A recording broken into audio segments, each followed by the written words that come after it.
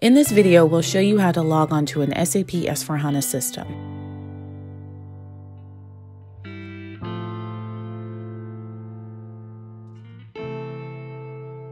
Follow these steps. In Windows, there are multiple ways to start with SAP GUI in SAP S/4HANA. Double-click SAP Logon on the desktop, follow the menu path SAP Front End, SAP Logon, or click the SAP Login tile in the Start menu. Once you do this, you'll see this screen. Double-click the SAP system that you want to log on to, and you'll be taken to the login screen.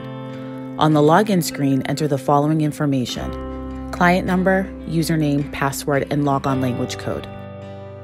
If you're a new SAP S/4HANA user, you'll be asked to create a new password, then press the Enter key. If you've created a new password, this password change window will appear. Press Enter or click Transfer at the bottom right, and the next window will appear. A copyright window will tell you if you're logging in for the first time. Press Enter to skip this window. Next, the SAP GUI welcome screen appears in the form of the SAP Easy Access window. If you see this, the login was successful.